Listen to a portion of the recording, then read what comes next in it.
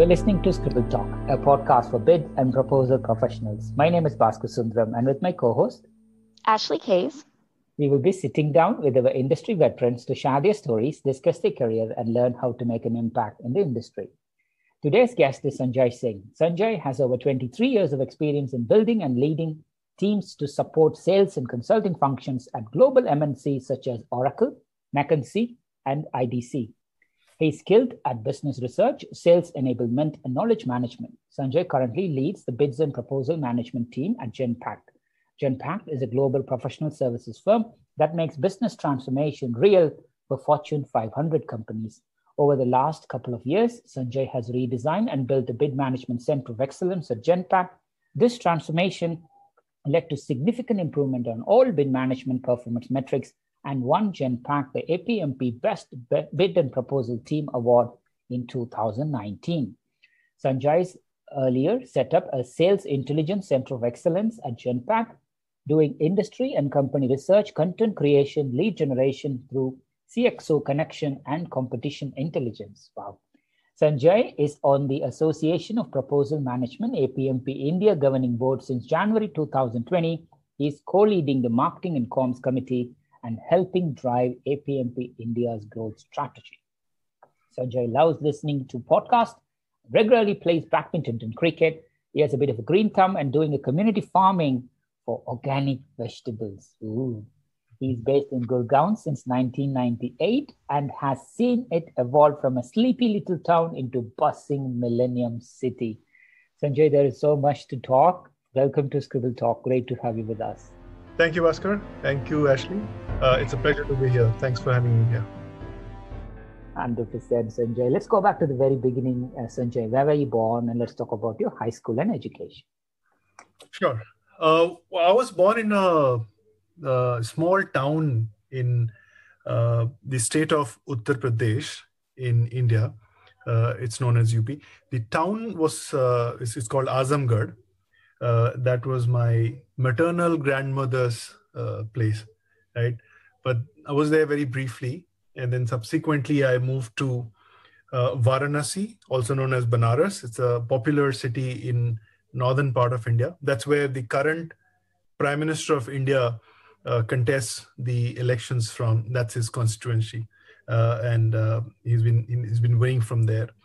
So it's actually, it's known as one of the oldest living cities in the world. I think it's the oldest living city in the world, Varanasi. So I did my schooling there for till 12th standard.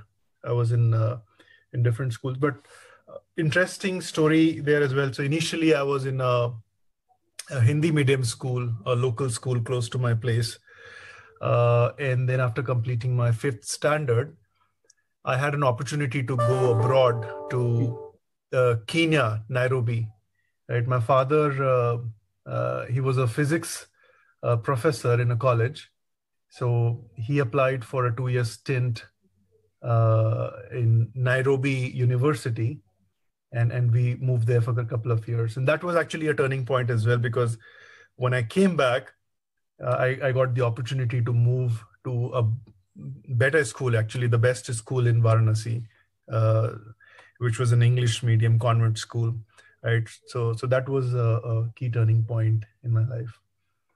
Wow. So from where you were born to Banaras, and from Banaras to Kenya, and from Kenya back, there's a lot of journey there. How was the migration when you were young from India to Africa?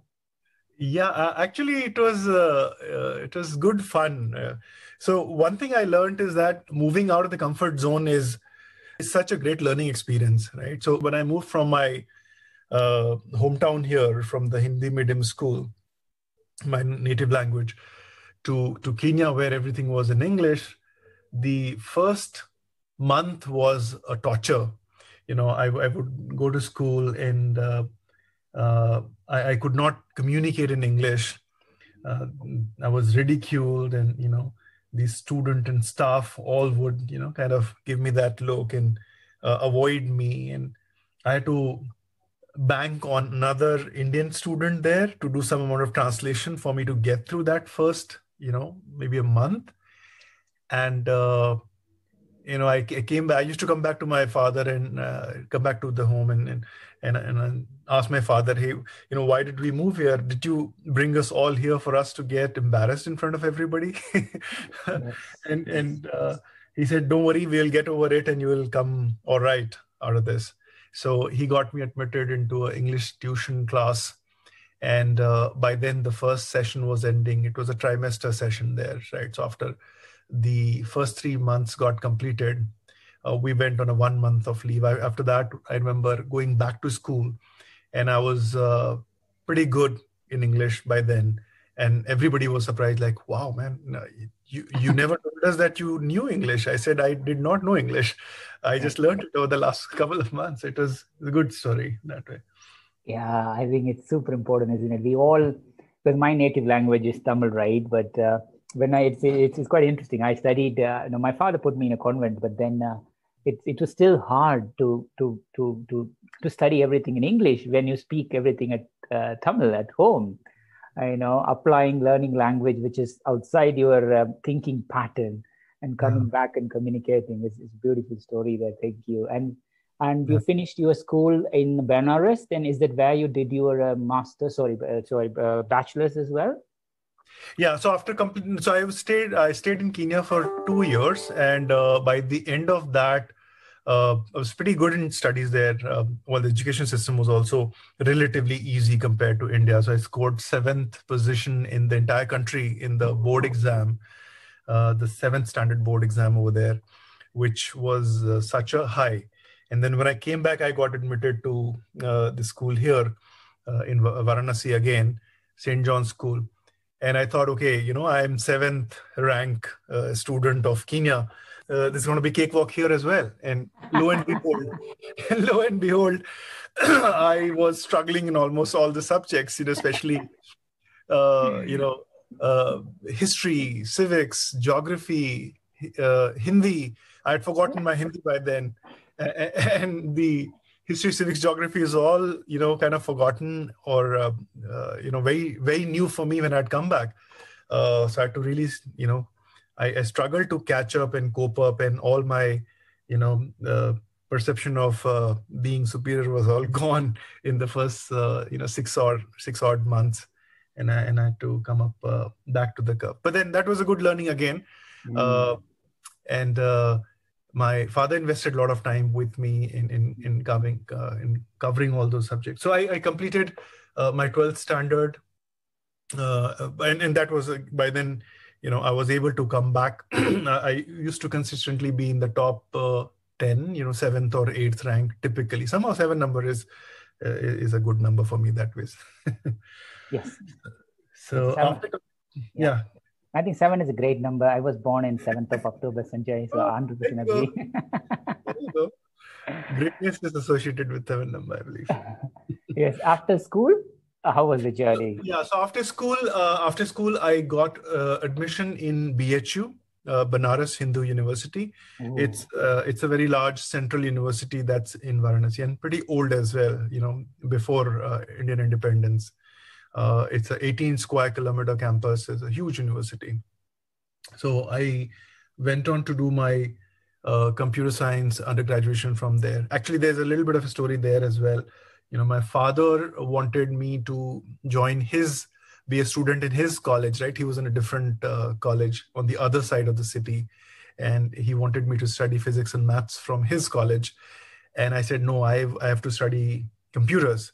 And I actually, argued with him and fought with him to get the computer science admission into that course.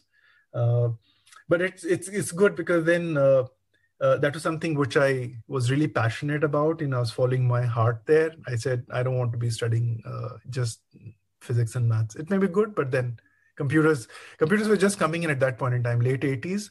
In India, they were making a mark, which later, with the turn of the century, I'm forgetting the name of the term, but that's when it really blossomed for Indian economy, where the entire growth was led by computer adoption.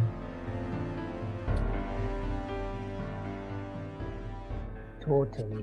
Like at that point, computer science was the thing. How was it learning computer science in Banaras in the university during the good old times? Oh, it was good. We had a lot of fun, more fun than studies actually. uh, so we had a great gang, and well, the infrastructure was also new because it was just being introduced. So good teachers, good infrastructure.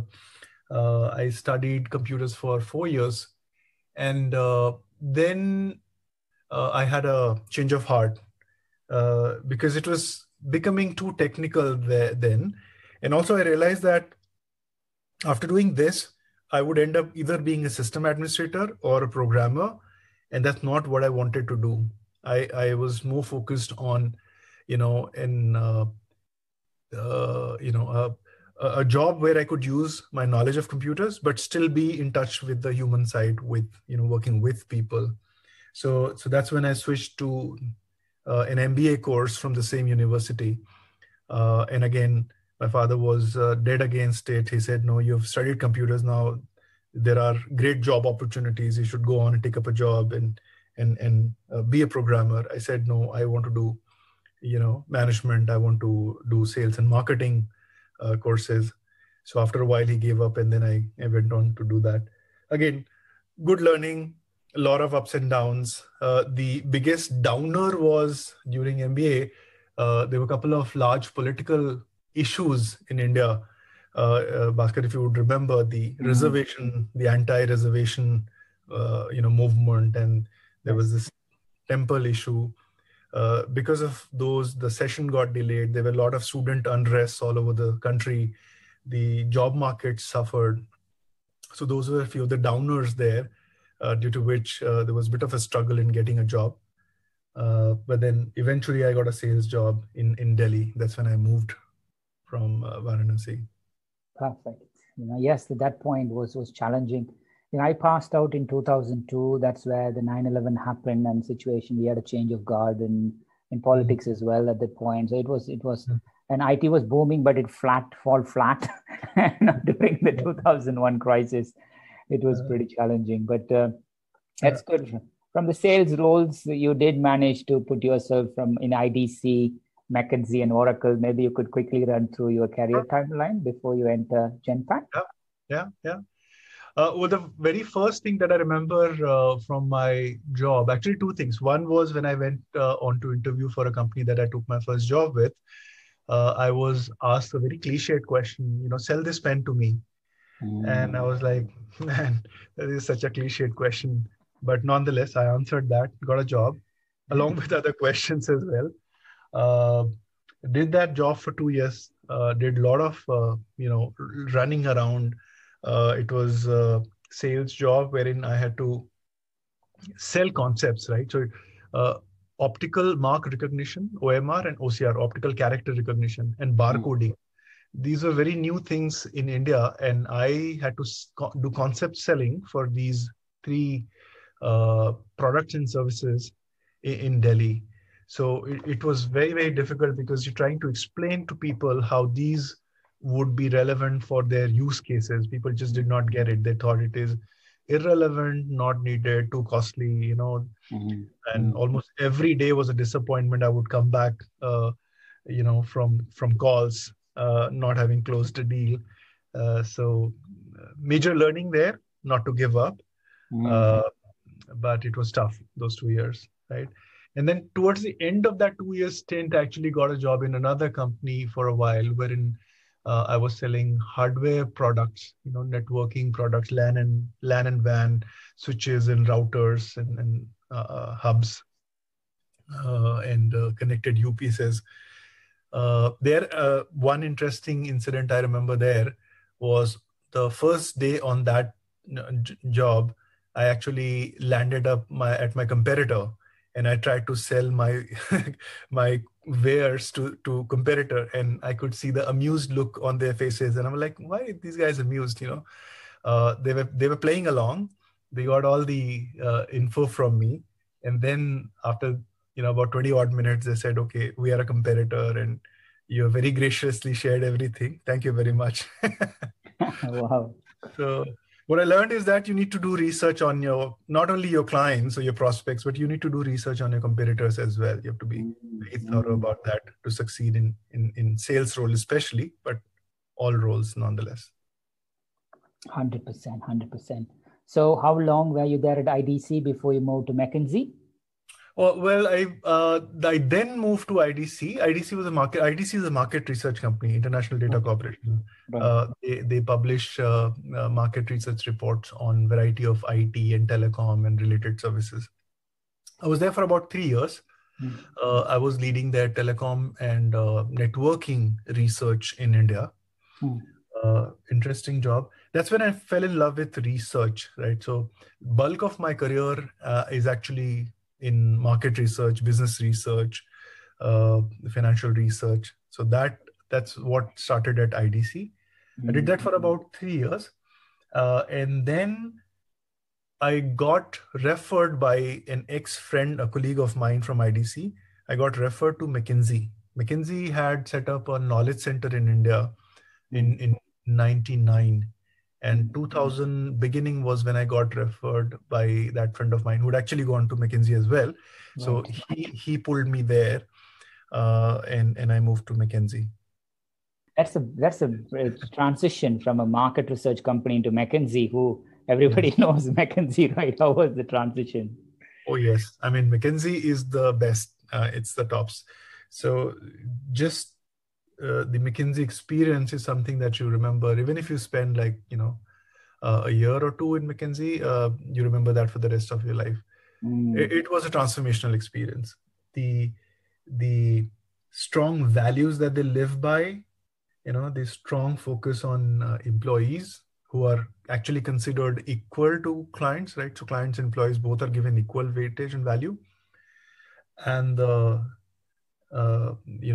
superb focus on employee development, on learning and knowledge building, skill building. That was the massive focus that I saw. I mean, no other company that I've come across does it with as much, money and focus and passion as they do.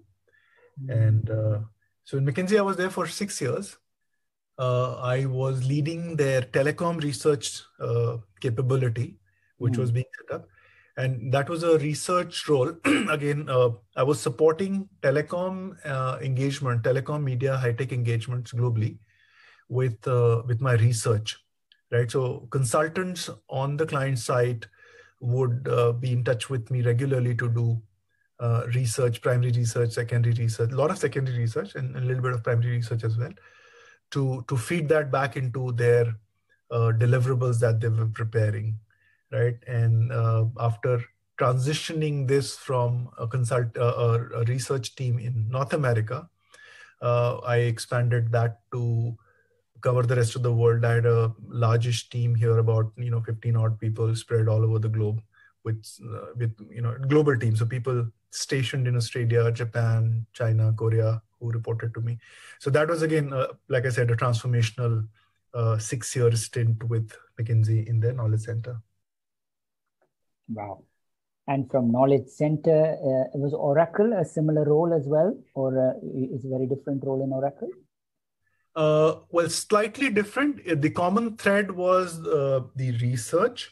So again, with the McKinsey Knowledge Center, I was not looking to move abroad, but there were multiple opportunities to move abroad from McKinsey. Almost everybody in my peer group had moved to US.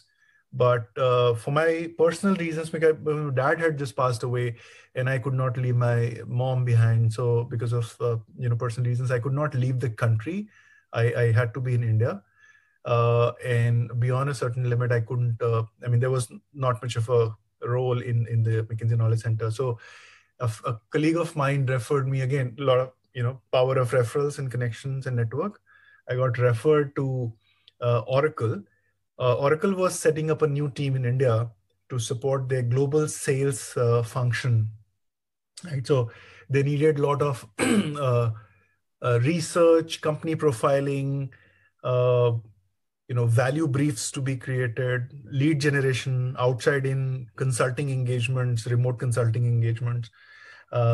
So they needed that capability. So I, along with a couple of other people, set it up in India and grew it. I spent about 9 years in Oracle in India supporting global sales.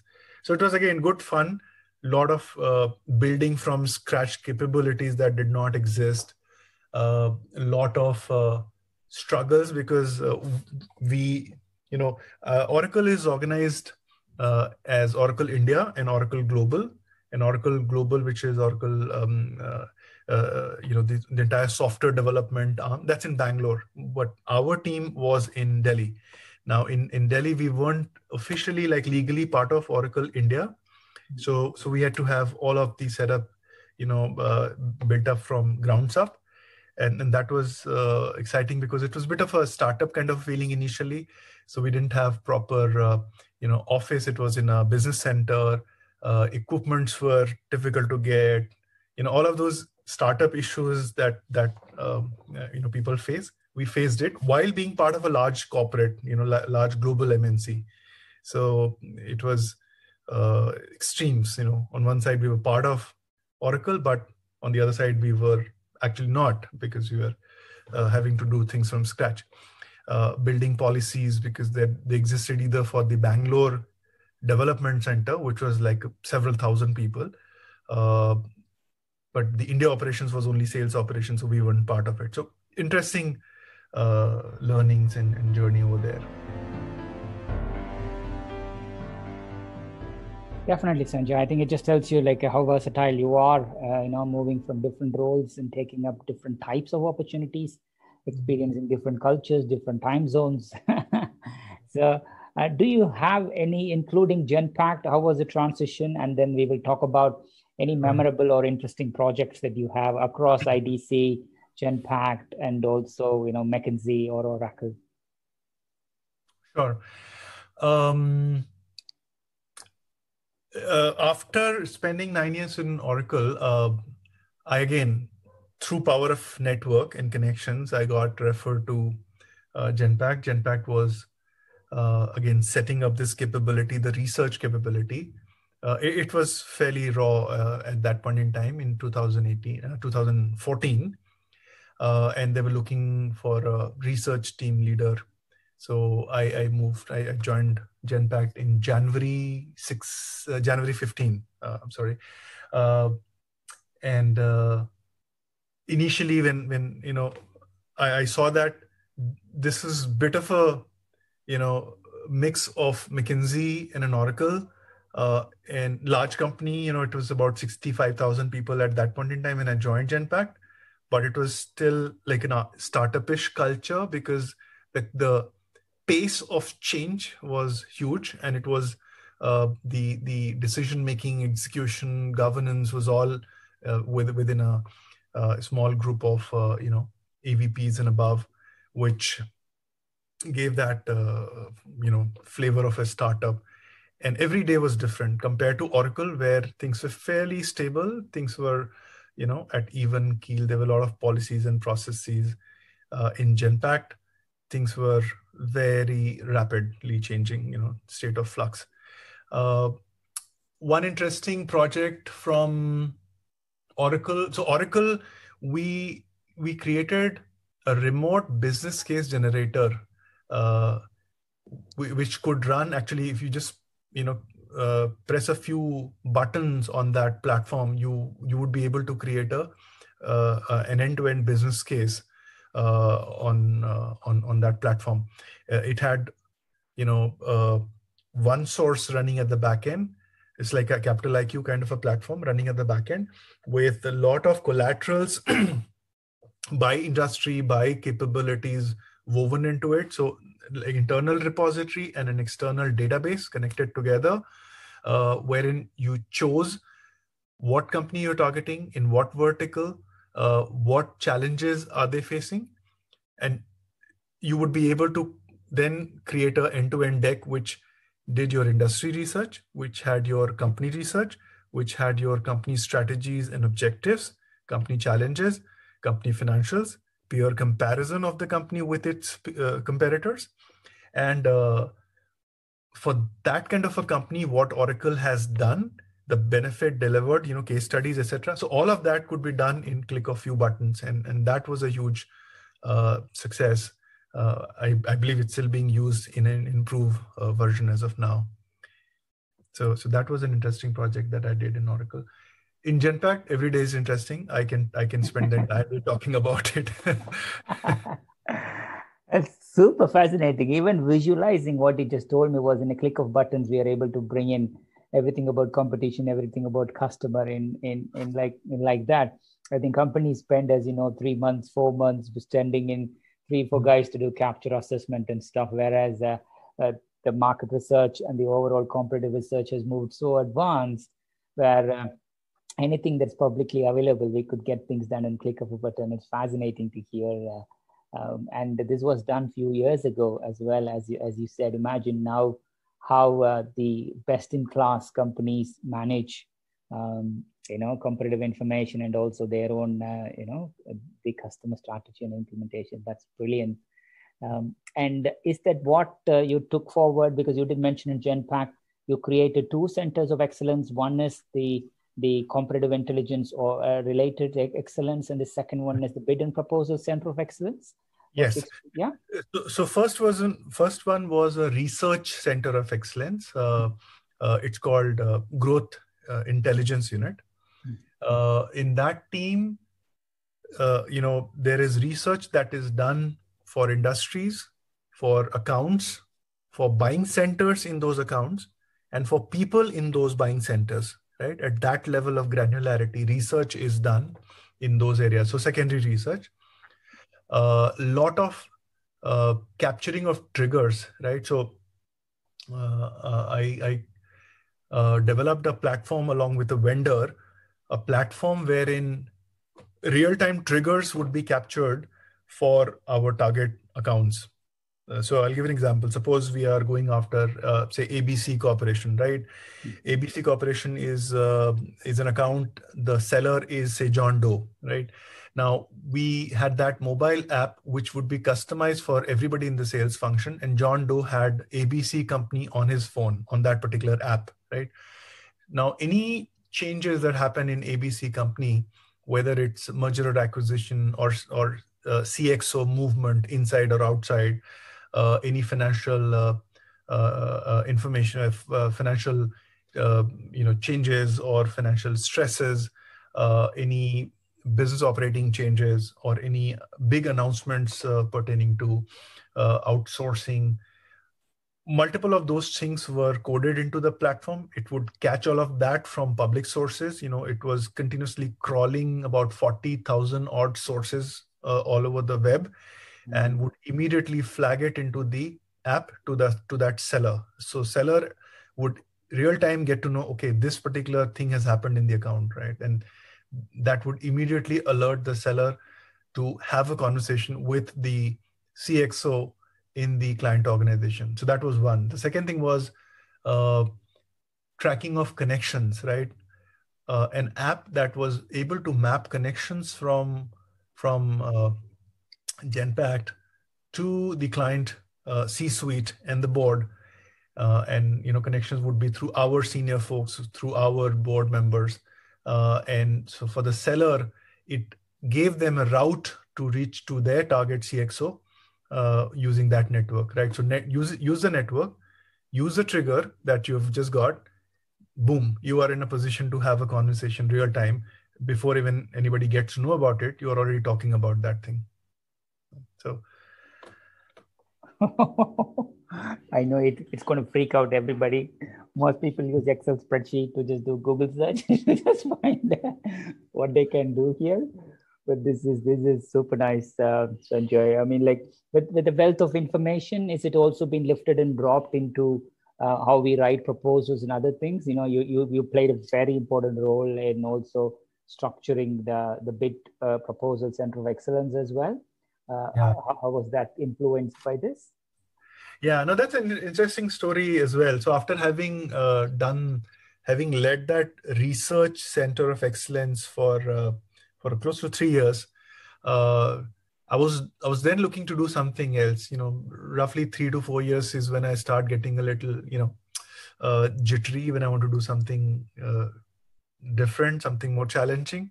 So I had done that for about 3 years, and I was looking to do something else. And at that point in time, the proposing capability, which was actually outside of my current business group, it was outside of that group. It was brought into this business group, and I was asked by my boss that, hey, we want to fix this function. We have had this function, but there are challenges in how Genpact runs its bids and proposals. Can you take that as a challenge and fix it? I said, yes. Of course, I took a few hours to think about it, because that's something I had not thought. I mean, all my background was research, and here I was expected to move down the cycle, from lead generation and deal surfacing to now deal shaping and proposal creation and bid management, right? So, but it was exciting because I'm so glad that I took that decision to move. It just opened new avenues of learning and exposed me to actually the best of Genpact. And I think bid and proposal management is so central to everything that happens in the organization, right? You get exposed to sales and marketing, you get exposed to operations and delivery, to finance and commercial and legal and IT and HR and transitions, everything. Like, you are in the center of the entire corporate or entire operation of a business when you're in a bid and proposal management role. It's a great opportunity that came my way. I'm so thankful to God for that.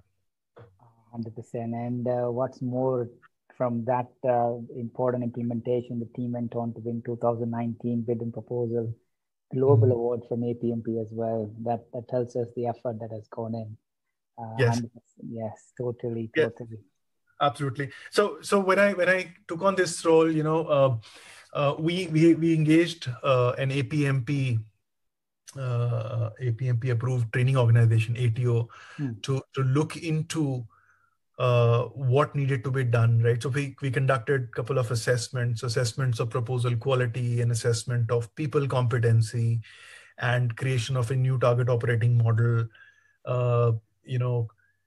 We had to design and build it basically from scratch on the dimensions of people and skill building and DNA change, on the dimension of process again, because processes were very ad hoc. People were just, were just order takers and coordinators, right? They weren't true bid managers in the way bid management is defined. So the processes had to change. Everything had to be standardized. All deals were basically being treated the same way, whether it's a very small deal or a very large deal. Every deal, people spend the same amount of time, same amount of, effort. The standardization was missing, and also differentiation, because you have to treat a smaller deal in a more scalable manner using standardized pieces which are reusable, and invest more of your time and actually best of your people on those larger strategic deals, because that's where the real meat is. So standardization, yet differentiated application on different types of deal, right? And focus on transformation services opportunities, which is a big focus area. So it's an exciting journey. Last 2.5 years, I have been in this role, leading the bid and proposal management function. That the time has just flown. When I now sit back and think about it, this was in 2018 when I took it up. Wow, man, time has really flown. But it's a fabulous, very satisfying journey. Totally. I think we talked at length about your life, career, and the amazing stuff that you've done, both in research on Oracle, McKinsey, and also IDC, then on Genpact, doing both setting up the research arm and also on the bid and proposal center of excellence. Let's wind down a little bit. Tell us the 3 things not many people know about you. Not many people know about me. So one is that now people know I was pretty bad in communicating in English. Because of that fear, I had a lisp. I used to stammer, and I really hated that change. But then I got over it, and when you fall down and you stand back again, and when you see that you're really able to dust off and move forward, it gives a lot of courage and confidence. So I was able to do that. So that's number one. The other thing also, a lot of people, actually most of the people don't know, is that I tried to sell my product to a competitor. It was such an embarrassing, boo-boo moment, and a funny moment when I now look back. But that's another one which I did. Well, I'm a trained scuba diver. Ooh. Yeah, so grade 2 scuba diver as well. So I've done that in 3 locations all over the world. So that's one. Wow. I think that's very unique, scuba diving. I mean, like even in normal swimming pool, I struggle to breathe, let alone do scuba diving. It's amazing. I think just one question on APMP, and then we'll very quickly move on. Ashley is so looking forward to talk all about these stuff that you just told me. When did you join APMP as a member, and talk us about your APMP India board journey so far and your plans? Absolutely.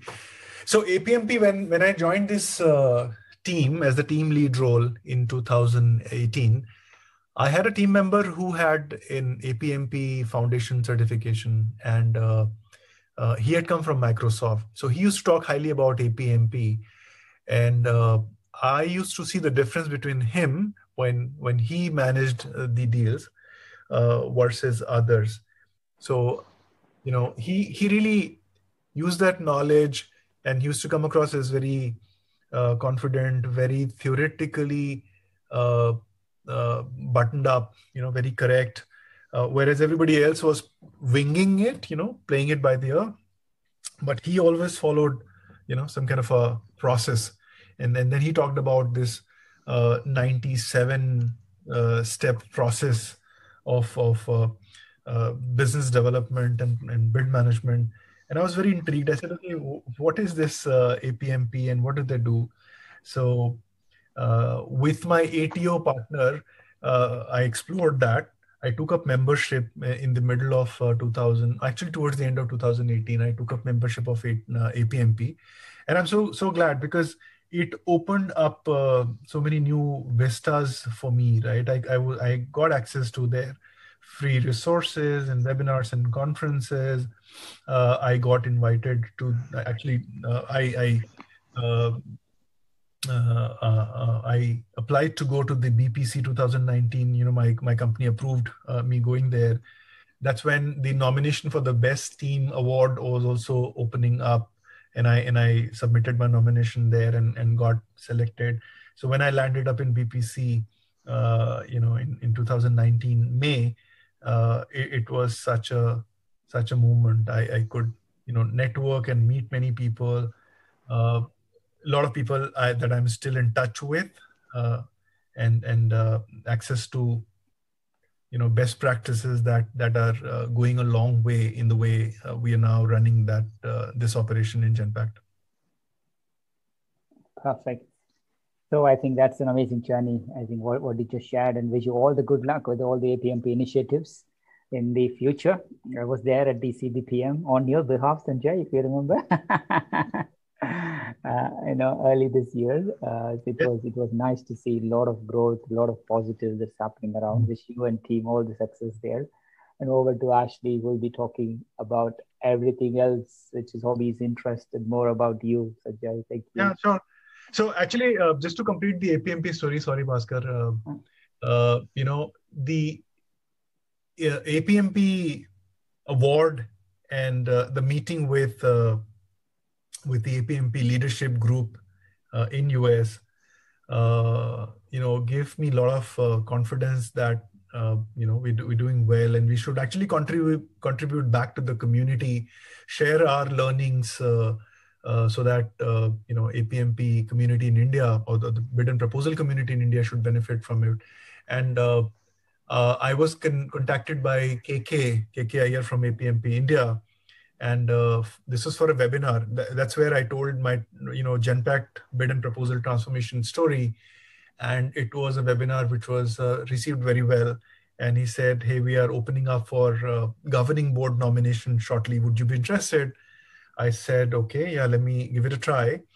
And I went for it. I got selected to the APMP India governing board. This was late 2019. And lo and behold, I was in a company of, great professionals and some good friends as well. So people that I had known from the past, Sam Singh, Abhilasha, KK, some of these people, and Shankar from RFPI. These are guys that I already knew. So I was like, oh wow, this is nice, good coming together of friends, and like-minded professionals. So it was interesting. And then soon after joining APMP governing board, we had the CBPM event, the Conference of Bid and Proposal Management. So this was in February. First, it was scheduled in February, and we were all very scared that in a month, how would we organize a conference of this scale? And we were really questioning the need to do it so quickly, like not do a poor job. We wanted to be thorough about it and, really plan for it. But then we all, backed each other up, moved it by a month, and we did it in, it was earlier planned in January. We moved it by a month to end of February. And Bhaskar, that's when I got in touch with you again. Of course, you were part of the transformation journey when you had come over, and in May of 2018, you had actually did that session with Genpact, right? So thank you very much, because that's when my journey actually started.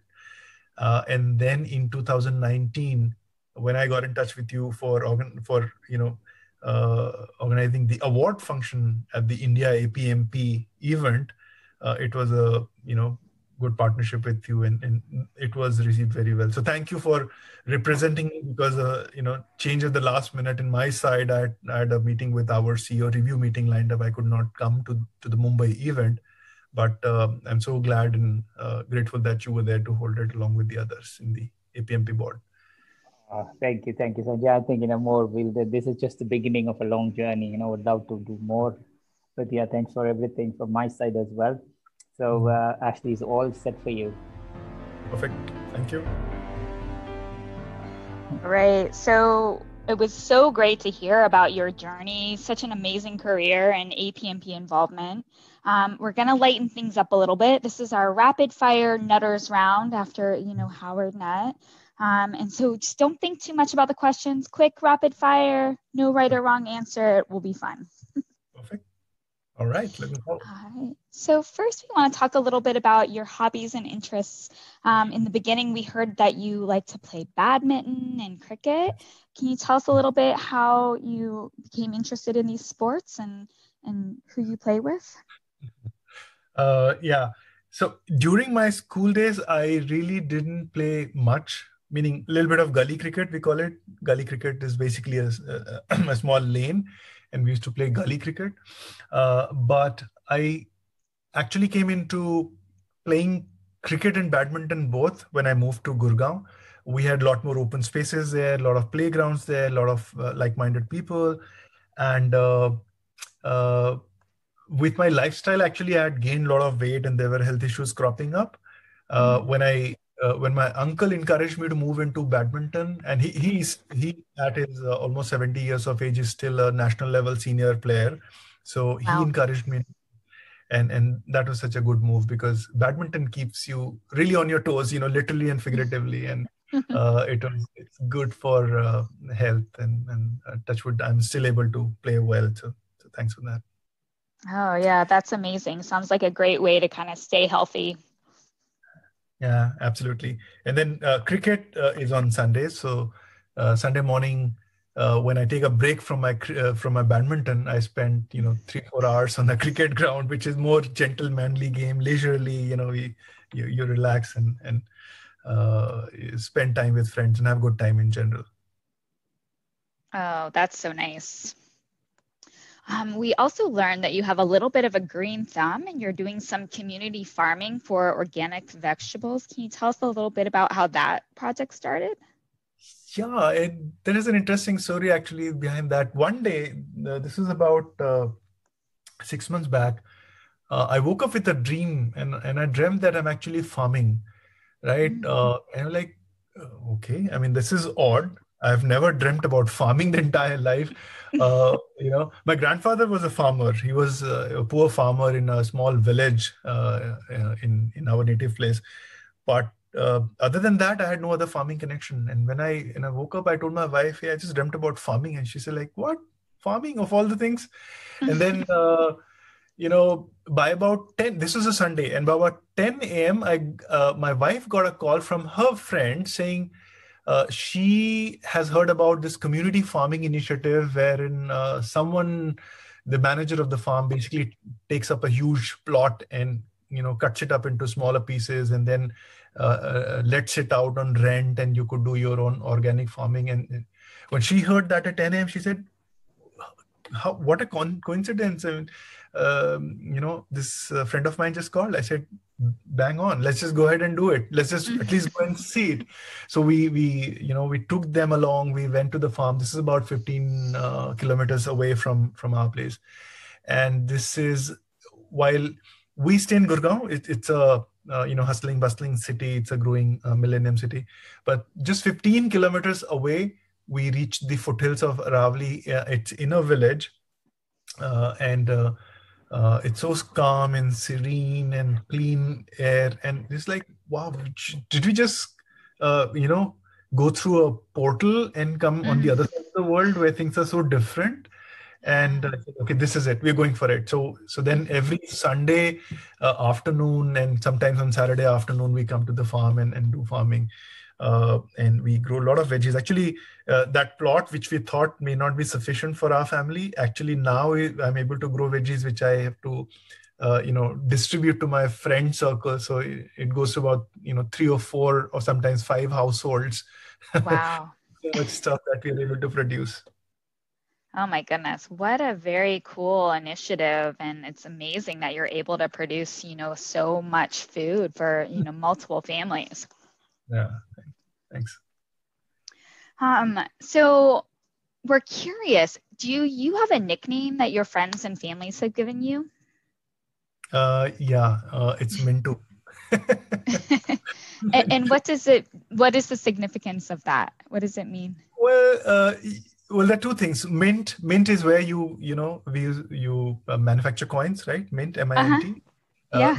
Mint is also a plant, so it's either of the two. I've never questioned. I've always believed that I'm able to generate money, so that's why I was called Mintu. I love that. So what is one trait that you like most about yourself?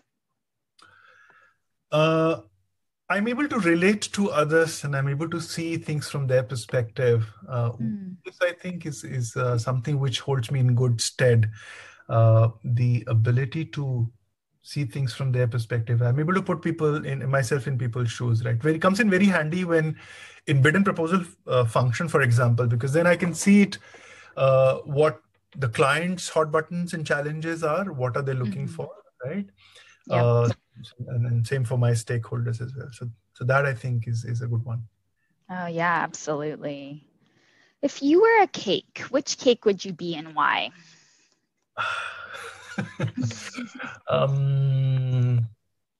Chocolate fudge. Yum. Yeah. It's chocolatey, warm. Yeah, It sounds amazing.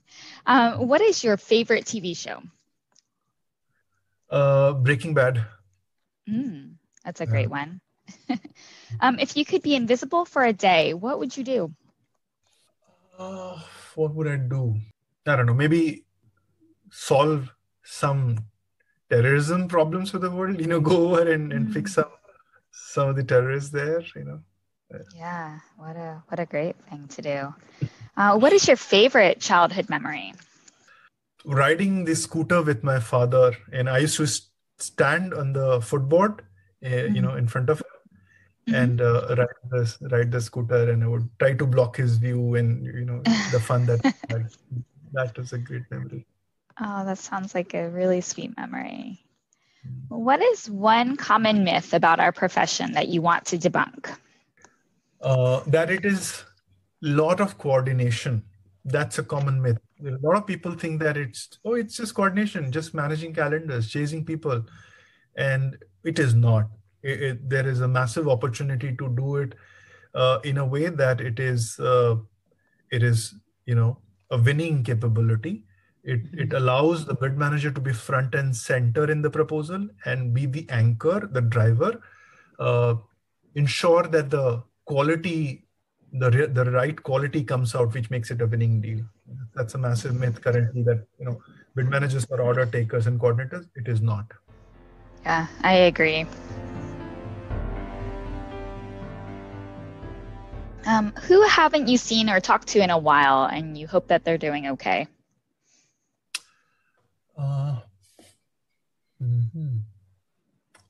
My brother. He stays in US, and I haven't spoken to him, I think, in several months. I should do that. Wow. He's very busy, I'm busy, and he's on the other side of the world, so the time zones are also a bit of a challenge. We sometimes chat on WhatsApp, but yeah, speaking on phone is something that I need to do. Oh, yeah, definitely. It can be difficult, with the different time zones, and it sounds like you also work in the evenings a lot too, so it can be challenging to find some time. Yeah. What's the one food you could never bring yourself to eat?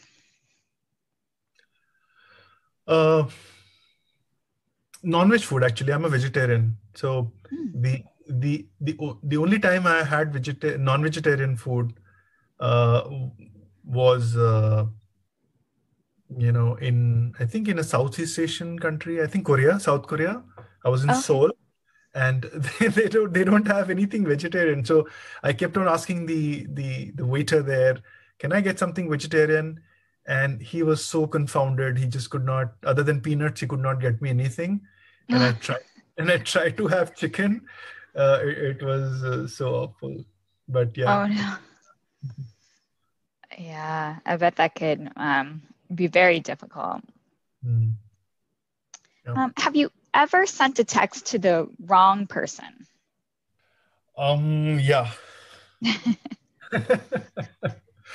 I was this happens all the time, not all the time, several times when you are on Zoom.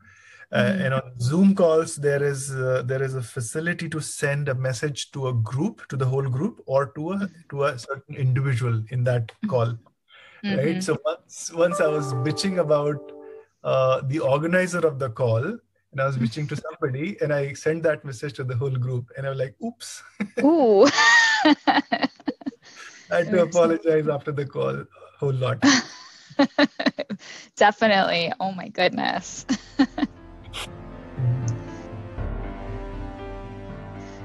So we learned, so much about your career, and, you talked a lot about, the impact that your dad had on your life. We're curious, who are the people who've been the most influential in your life and your career? Knowing your dad is probably one of them. Yeah, there was a maths teacher in my school in Kenya, Mr. Jackson. He was a massive influence as well. The selfless devotion that he had towards the studies and with his students, amount of extra time that he spent with us, taught me a lot as well. That you can really derive satisfaction from whatever you do as long as you are passionate and honest about it. So that was one. The other one is my former super boss in Genpact, Ahmed Mazari. He's actually president of Microsoft Asia right now. He joined Microsoft about a year ago. Massive influence. He's just, the way he thinks. I would go to his reviews with everything buttoned up, everything prepared for that review, thinking, all my, checks are in place. And then he would throw a curveball, a question which was like, why didn't I think of that before? And I would look like a fool there. But then he pushed the thinking so much, and I learned a whole lot from him. I mean, he used to think like 5 years ahead. Massive influence. Great guy. Thanks. Oh, wow. Yeah. Sounds like some amazing people. Yeah. So what have you observed lately that reminded you that people are good? With the pandemic, right? I'm not sure if you are aware, in India, there was a massive labor migration that happened because people were not getting enough jobs to sustain. So all the migrant laborers were moving back to their hometowns, and a lot of people from the public, including some celebrities, came forward and shouldered that responsibility, in addition to the government, of course. But the way people supported each other, that was a good feeling, that people look after each other and back. So that's the goodness and the humanity that still exists. Oh, yeah, absolutely. I hadn't heard about that, but it's so nice to hear that, the community and even celebrities were taking care of those individuals. Yeah, absolutely. So who is the kindest person that you know? It's an uncle of mine. But he's supportive to so many people. He goes out of his way to support causes and people, and basically be and doesn't tell anybody about it, actually. So you really had to dig deeper to find out, okay, what is he supporting right now? I mean, he has donated his kidney. He has sponsored kidney transfer to so many people, despite not having a great income. He was not like very rich or something, but then very big-hearted. He supports so many individuals in education sector, in health related issues. So that's a great individual, again, to learn the element of philanthropy from, without being too rich yourself. Wow, yeah, sounds like such a great person to have in your life. Yeah. Looking back, what's one thing you wish you had known when you began your career? Actually, nothing. I mean, I think it's good not to know too much about stuff. It's best to learn and experience from experiences. I don't really wish to know anything at that point in time which I know right now, because then otherwise I would have not learned it the hard way. I'm a believer in learning it the hard way, through experiences. So from the school of life. Yeah. Yeah. Nothing. Yeah, I agree. We definitely learn from, the mistakes we make and learning the hard way. And if we know too much, you're right, we might not take those lessons to heart. Absolutely. So what's the best piece of advice that you've received, and who gave it to you? Best piece of advice. Best piece of advice I got from actually my best friend. He said, look beyond. Put yourself out of an issue, of a situation. Mentally step back and look at it from a third perspective. And then you would be able to see how petty things are, and you would be able to see the bigger picture, right? So that's a great piece of advice I got from him. Actually, he opened the door to spirituality for me, because he kept on giving advices like that. And actually he practices as well. So yeah, because at the end of the day, things are, much larger than you think of. Right? It's that entire universe is so big, and there are, bigger schemes at play. Yeah, it's so true. Such amazing perspective. So what advice would you give to someone wanting to pursue a career similar to yours, or just a successful career in bids and proposals, maybe? So in general,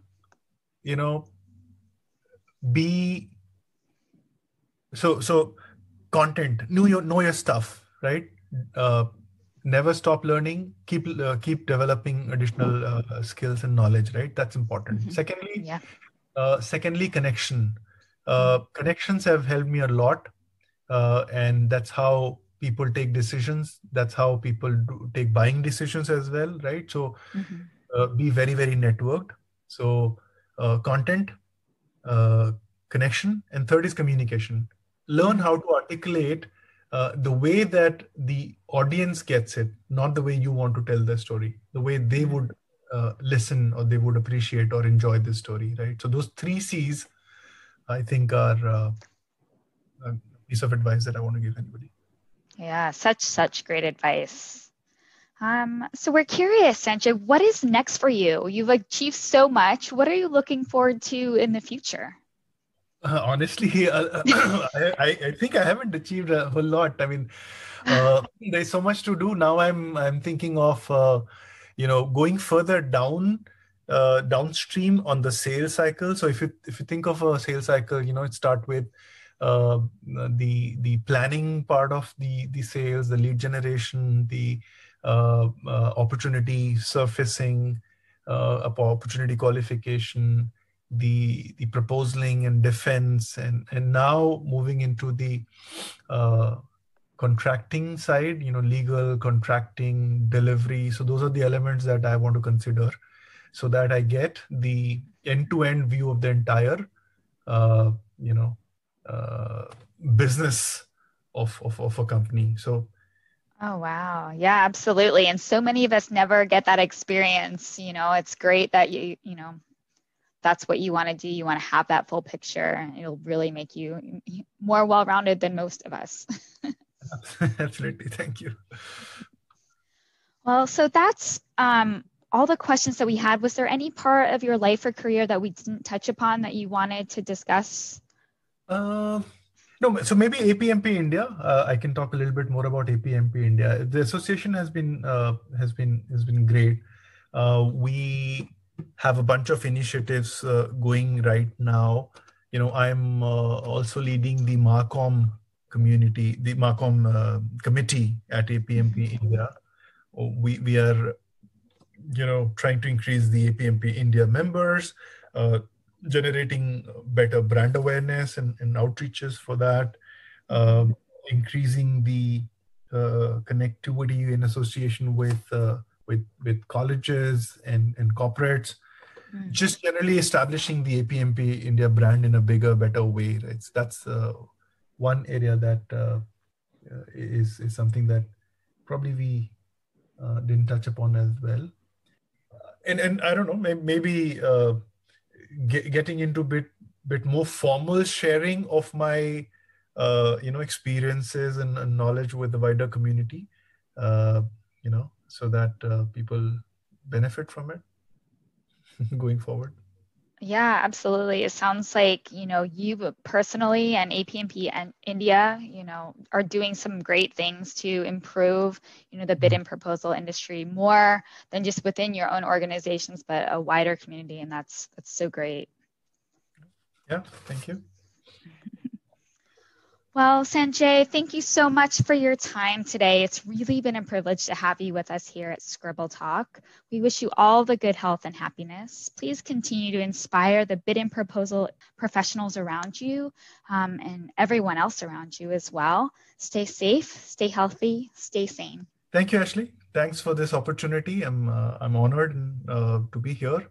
Bhaskar, thank you so much. Really, enjoy conversations with you and our association as well. So thanks once again, and be safe, stay safe, be healthy. Thank you. Bye-bye. Bye. To our listeners, thank you so much for tuning in. Please visit batchyscribble.com/podcast to listen to this episode and check out any of our other previously recorded episodes. If you've enjoyed today's interview, don't forget to subscribe, review, and share the Scribble Talk podcast. We hope you'll check out our next episode where we interview another industry expert and special guest. Until then, it's Ashley Kays, Bhaskar Sundram, signing off.